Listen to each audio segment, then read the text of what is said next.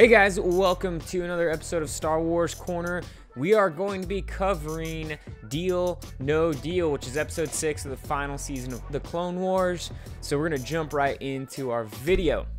Before we jump in, make sure you leave a like and subscribe for more Star Wars content.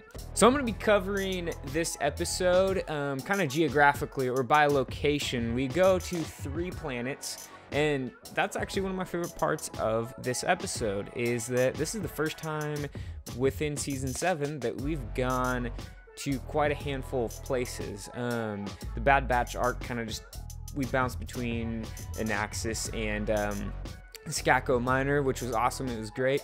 But within this one episode, we go to 3 different planets and 3 pretty cool planets.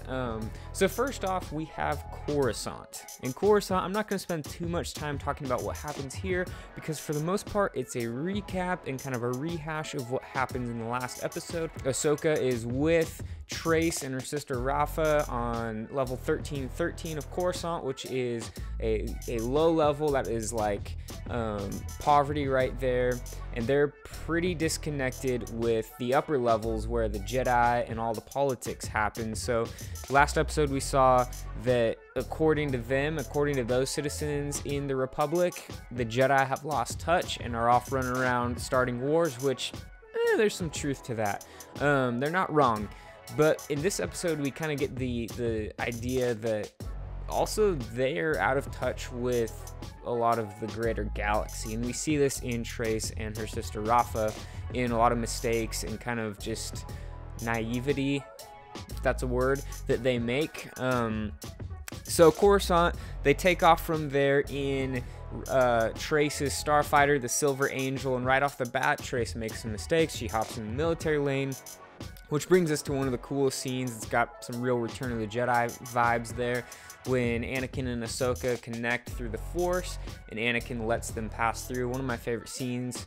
But they leave Coruscant and they come next to Kessel. And Kessel, if that sounds familiar, that's because it's been referenced quite a bit in Star Wars. In A New Hope, we find out that this is the planet that Han Solo makes his famous record-breaking Kessel run in the Millennium Falcon. Comment below if you know what that time was for the Kessel run. And also Kessel, we find out in the movie Solo and throughout other pieces of Star Wars canon that Kessel is a primary exporter of spice. And spice, if you don't know, is basically used to make drugs in Star Wars, but it's also used to make medicine, and we get both sides of it in this episode. So when in Rise of Skywalker, when Poe talks about being a spice runner, he basically smuggled drugs. That's basically what Han Solo did as well. Rarely was it used for medicine, especially when we're talking these smugglers and stuff like that. They weren't smuggling it for medicine.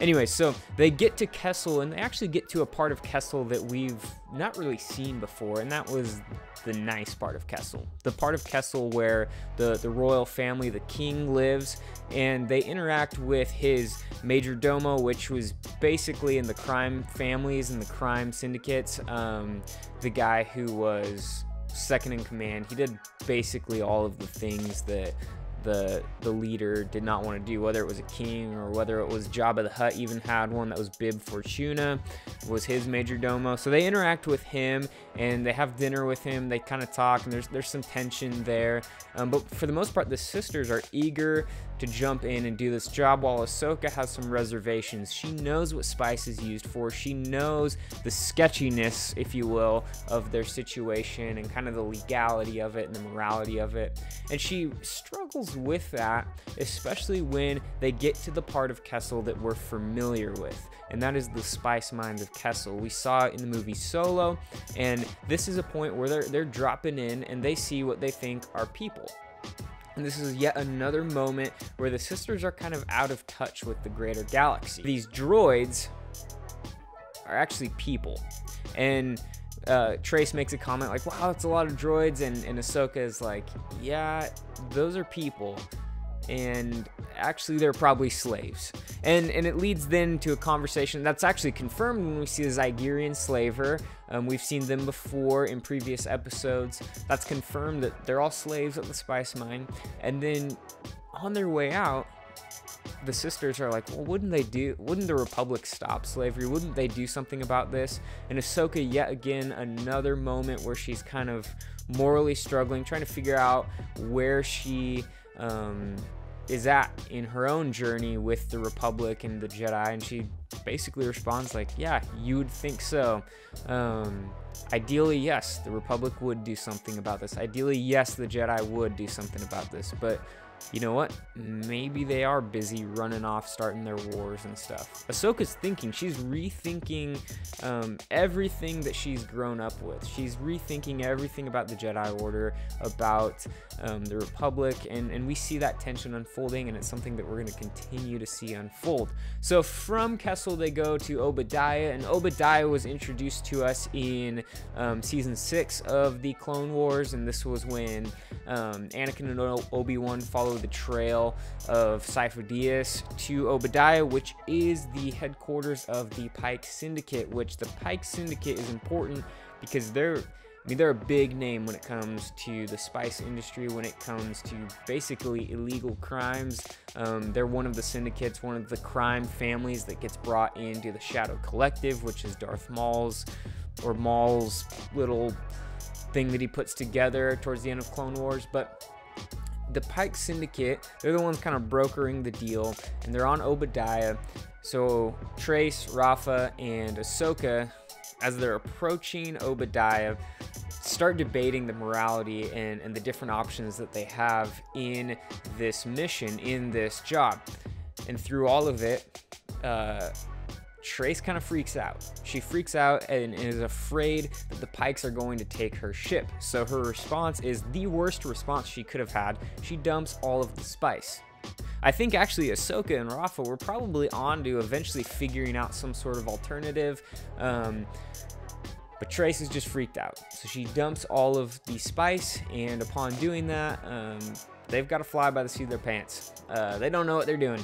Remember, Ahsoka was trained by Anakin. She spent her time with Anakin, who was the master of out there plans that just seem crazy. When you write them down on paper, that's not going to work. But that's the way that Ahsoka was trained, and she's got a plan.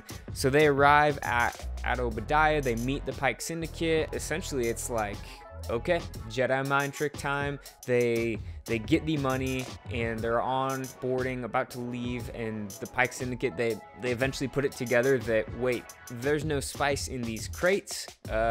What's up with that? And they kind of just quickly close the hatch, and like Rafa, I think, yells like, oh, take it up with Kessel. They must have, sorry, we're the middlemen.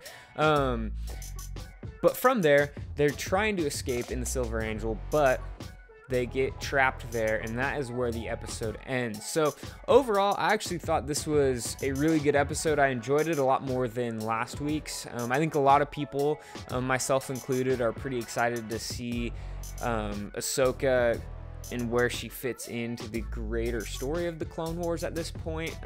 I know we're looking forward to a lot of things moving forward, but I thought this episode was foundational in telling the final story, the final season of the Clone Wars. I've said it a few times, and I maybe alluded to it, but I think that this season, we've had a lot of episodes that were maybe slower or shorter or not what we were hoping for upon watching it as an individual episode. But I think, and I'm holding to this, that all of those episodes, I would say the last 2 episodes especially, fall into this category. But I would say that once we put all of those together, once we're able to view Season 7 as a whole, it's going to be the best season by far. I'm holding to that, and I think that that's absolutely true. But let me know in the comments below, what has your favorite episode of the Clone Wars final season been so far? We're halfway through, I think. We've still got a lot to go, but it's been great. I appreciate you watching. If you enjoyed this video, make sure you leave a like, and if you're looking for more Star Wars content, make sure you subscribe to the channel. Thanks for watching.